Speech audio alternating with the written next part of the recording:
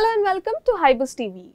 A 29-year-old Indian entrepreneur is among the 7 winners of the prestigious Young Champions of the Earth 2020 prize given by the United Nations Environment Agency to global changemakers using innovative ideas and ambitious action to help solve some of the world's most pressing environmental challenges. Vidyut Mohan, an engineer, is the co-founder of Takachar, a social enterprise enabling farmers to prevent open burning of their waste farm residues and earn extra income by converting them into value-added chemicals like activated carbon on site.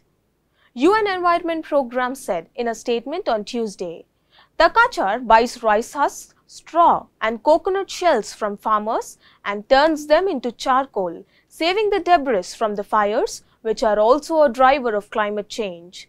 Since Takachar was launched in 2018, Mohan and its co-founder Kevin have worked with about 4,500 farmers and processed 3,000 tons of crops.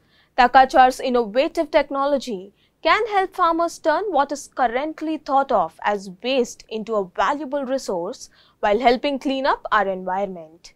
By 2030, Takachar will impact 300 million farmers affected by this problem, create $4 billion per year equivalent in additional rural income and jobs, and mitigate 1 gigaton per year of CO2 equivalent.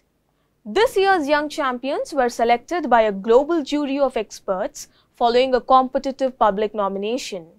Each will receive $10,000 in seed funding and tailored training to help scale up their ideas. The Young Champions of the Earth Prize is awarded every year to 7 entrepreneurs under the age of 30 with bold ideas for sustainable environmental change. Thank you for watching.